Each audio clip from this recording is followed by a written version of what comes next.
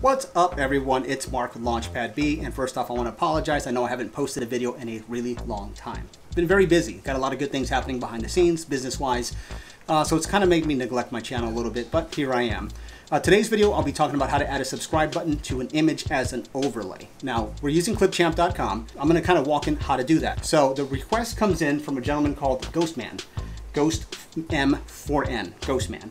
He says, how do you green screen, like for example, put a subscribe animation over your video, because I've been questioning that for a while. Can you please do a vid? Absolutely. So we have a couple of options here. Option number one is in Clipchamp. So if you go to Clipchamp and you go on the left-hand side here, there's also an area where you can do what are called graphics. Now, if you go under graphics, you can actually go to the Giphy one, select more, and then you can just basically type subscribe. Boom. And that's going to give you the subscribe buttons that are available in there. Now, some of these have got a solid background, which is cool. Some of them don't. But if you go with the one with the solid background, you can actually use a green screen filter to remove it. So let's say we just drop it here onto my timeline. There it is right there. Subscribe.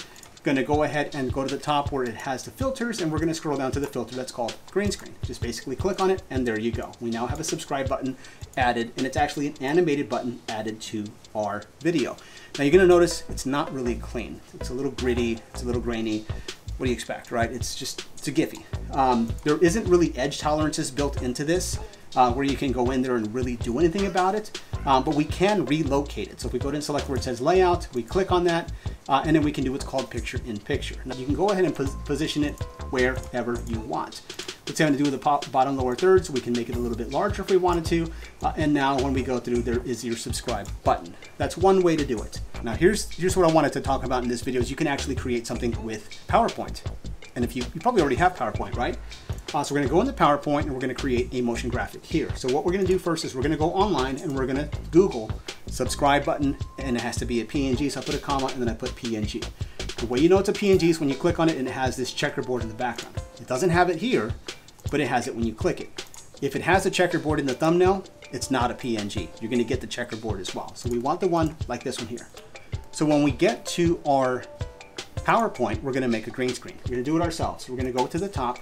We're going to go to design up here at the top. We're going to format our background, and we're going to select a solid fill, and we're going to select our color, and we want to select a green screen color, which is that fluorescent green, right? Boom. Look at that. Now we're going to drop in our subscribe that we took from online, and we're going to bring it in. Boom, there it is. Okay, I'm going to make it a little bit smaller just because it's easier for me to work with. Actually, let's make it big. Let's have fun with it. Okay, there we go. Now what we're going to do is we're going to add a custom animation. So at the top of PowerPoint, we have an option that says design. That has animation. We're going to go and select a fade in animation. Let's go ahead and test out to see how it looks. We're going to hit the button here, and we're just going to hit the space bar, and it just fades in. Very basic, all right? So what we're going to do now is we're going to go ahead and export this as an MP4. So at the top, we're going to put save as. At the desktop, we're going to call it subscribe button. There we go, nice and clean. And we're going to export it as an MP4. Bet you didn't know that you could do this with PowerPoint. So there you go, MP4, and we're going to hit the button that says save. At the bottom, you'll see it's creating that. So now we're going to go ahead and go to our Clipchamp software, and we're going to bring back in. Okay, so now that we're here, we're going to go ahead and add this to it. There's a little plus icon on the top left, and we're going to go ahead and select the file, and we're looking for our green screen subscribe, which is this one right here. We're going to bring it in. We're going to drop it in right here.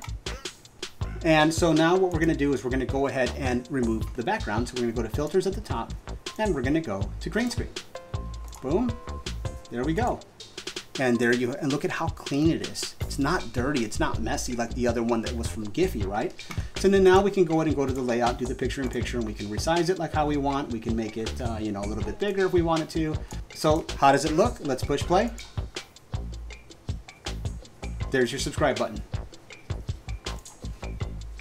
There you go, how to make a subscribe button. Again, we're using PowerPoint. We're not using the one that you get from Giphy. It's not as messy. We're not having to go to Premiere Pro yet. I hope this is what you're looking for, and you can basically just add it as an overlay. From there, you can go ahead and export. Again, you can export a 480 video absolutely free from Clipchamp, but if you want to get full resolution, you'll have to pay for a subscription. But in a nutshell, that is how you add a subscribe button. Hope this has been helpful. If so, be sure to like and subscribe. Thank you.